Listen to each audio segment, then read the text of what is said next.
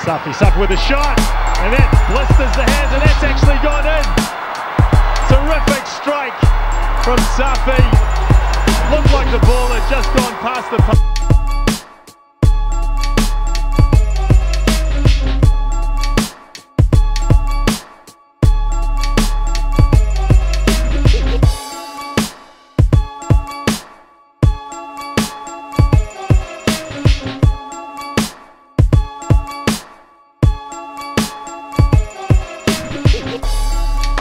Dan cantik diberikan di sini kepada Safee Sali, mencari ruang. Safee hantar ke tengah. Dia mencuba sendiri. Akhirnya berjaya mencarikan gol. Skill yang menarik ditunjukkan oleh Safee Sali. Walaupun 2 atau 3 pemain Malaysia bersedia menanti di tengah, Safee terus marah. Put the goalkeeper under pressure. And this time the goal has been turned in. And it's Safee Sali. The substitution has worked. Side means that there's a lack of width, ironically, but that's a delicious ball, and Safee Sali makes it 3. Made by Indra Putra, deftly finished by Safee Sali. That is a very, very intelligent. Cari Safee Sali, tandungan ke belakang. Gol! Cantik Safee Sali. Oh, dari tendangan percuma yang dilakukan di situ oleh Syafiq Rahim. Seperti ada isyarat dari Safee Sali sebelum itu. Rahim. Oh, di situ Safee Sali. Kedua. Wow. Sekali lagi Safee Sali mencarikan gol kedua untuk Malaysia. Bagaimana Richard? Itulah dikatakan satu striker yang bisa. Cuba hantar kepada Nur Syahrul. Dan dapat rampas oleh Nur Syahrul, dan telah mencari ruang Nur Syahrul. Dan pada kali ini cantik Safee Sali.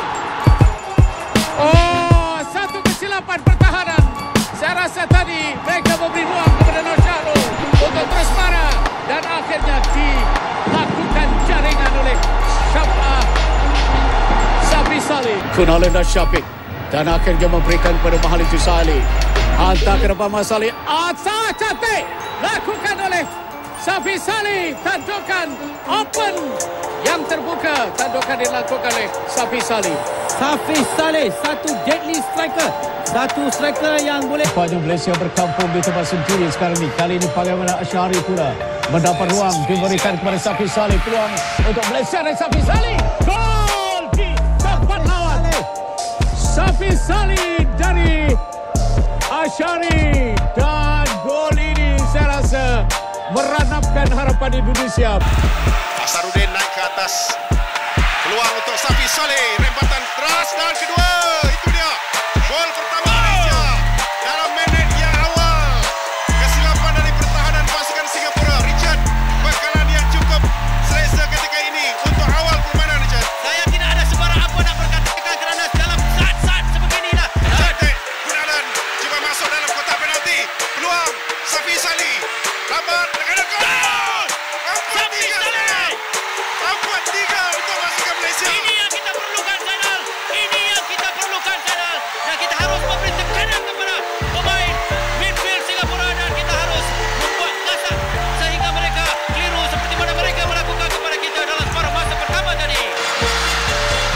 Advantage diberikan kepada Malaysia.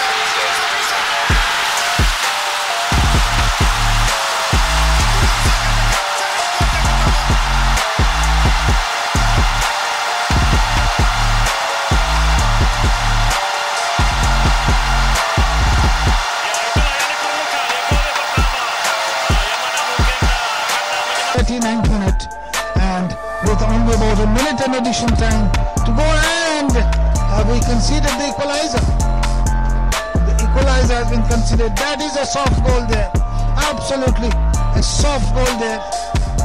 And peluang untuk Malaysia, satu percubaan dan gol Safee Sali.